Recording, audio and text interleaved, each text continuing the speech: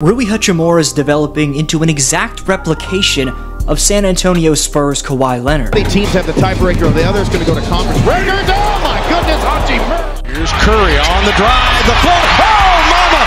Blocked by the Cavs! Most insane part is, the Lakers only had to give up Kendrick Nunn and a few future second-round picks to receive Rui.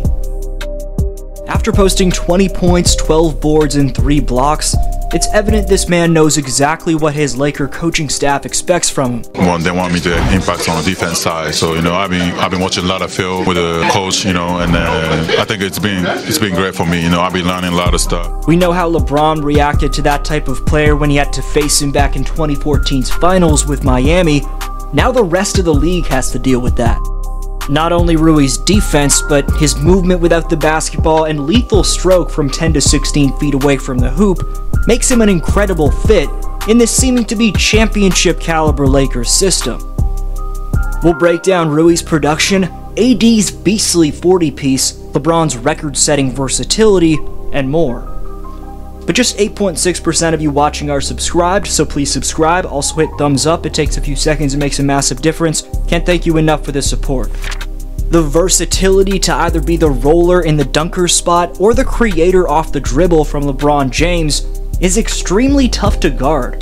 LBJ just passed Jason Kidd for the 4th most amount of triple-doubles of all time. Before their game in Salt Lake City against the Jazz, Bron had the loudest 18 points that anyone scored in a game this season in Houston. Combine his versatility with his poise and all-time greatest IQ, and James can take over the game in every facet.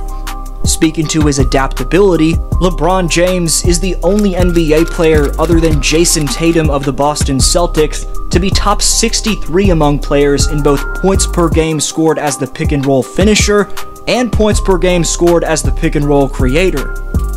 We've talked about how the Lakers' pace of play has been night and day, less stagnant compared to before the trade deadline last time, and their lethalness in transition continued to be a major theme in Houston. However, D'Angelo Russell's patient surveying makes him the catalyst to that pace management. Therefore, the Lakers were forced to play more up-tempo when D'Lo had to miss the second half of the game against Houston. Vanderbilt collects this transition bounce pass from LeBron with his left hand, elusively gathers it to his right while stepping left to sell the take to his strong hand before Euro-stepping and instead reversing it to his right. Anthony Davis continues to resemble the most dominant force that he's ever been, taking it to the bucket with deadly intention by taking full advantage of his generational combination of wingspan, strength, long strides, and guard skills off the dribble. AD's 3rd 40-point game of the season was definitively beastly as it came on just under 80% true shooting. Man also posted 9 boards and 2 blocks. From a coaching standpoint, as a Raptor fan whose coach overplays his starters tremendously, in garbage time, respect the Darvin for not going too ham and sitting down his starters. When your coach is as fittingly egoless as Darvin Ham, everyone gets a shot when the time calls for it, as the 3rd-string unit featuring Max Christie, Devon Reed, and Lonnie Walker got some shine in the final minutes. Incredibly, everyone who suited up for the Lake Show had a positive plus-minus. An overlooked factor in that win was the former Chicago Bull Troy Brown Jr. In a game most off the bench of 26 minutes played, TBJ was a +8 and made some great hustle plays whether in the passing lanes or matched up with high-volume ISO guys like KPJ, Jalen Green, or KJ Martin. Brown Jr.'s subconsciously exuberant body language gets swept under the rug, but the energy level that he naturally brings to the table is contagious. Now that LA has another guy almost exactly like TBJ with Jared Vanderbilt in terms of his length on the perimeter defensively and engagement in terms of his mentality, Vando and Brown Jr. can vibe off each other and make their exuberant nature even more contagious. One of the many top options that's rubbing off on is Austin Reeves. AR-15 has now scored in double figures in 14 consecutive games. That scoring consistency both says a lot about the type of creator that Mr. Powers can be, and means a lot to what the Lakers are trying to accomplish collectively. But by far the biggest storyline entering this doubleheader coming up in Utah, then back to their hometown but still on the road against their fellow Los Angeles NBA team in the Clippers, is the evolving wing phenom Rui Gamebred Hachimura.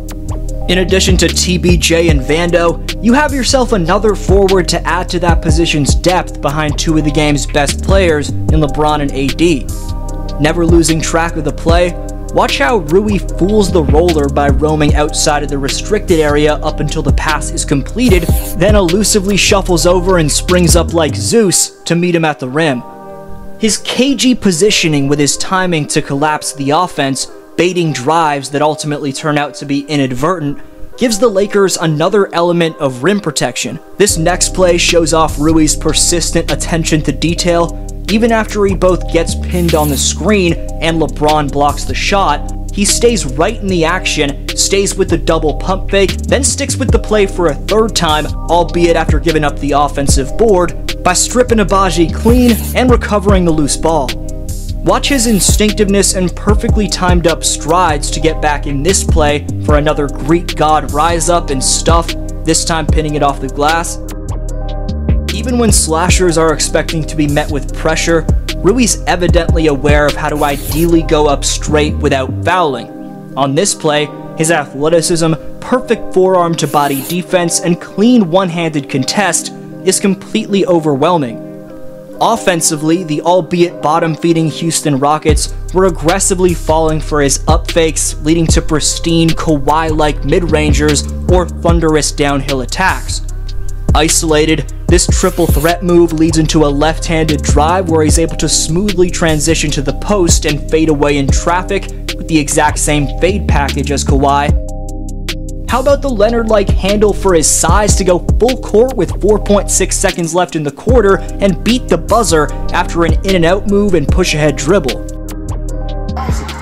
She bounced real quick. Just hit to jump in. She bounced again. She bounced again. Overall, as a scoring option that isn't often a priority for the opposing game plan, given the Lakers have so many weapons, that's opened the door for Rui's offensive chops to shine through for Los Angeles. Defensively, it's how he fits the Lakers' needs so well that makes him so effective.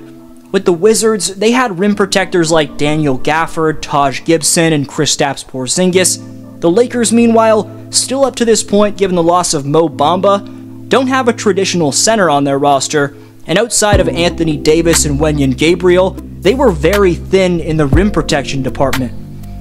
It's not like Rui's blocking a ton of shots, but it's his activity level and constant movement like a shark that keeps his advanced statistical value at a top-notch rate.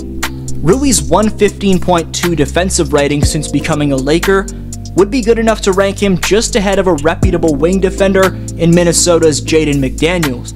It's Hachimura's range and length defensively that can work to eat the opposing team's offense alive throughout the course of a game.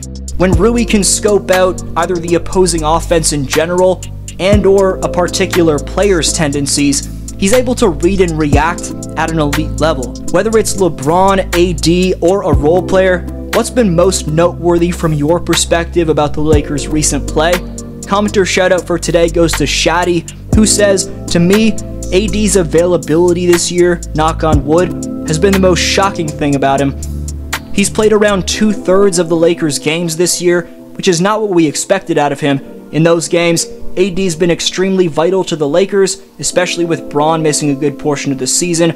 Davis has stepped up as the leader and led the Lakers to a winning record without LBJ, which saved their playoff hopes, all of which wouldn't be possible without his availability this year."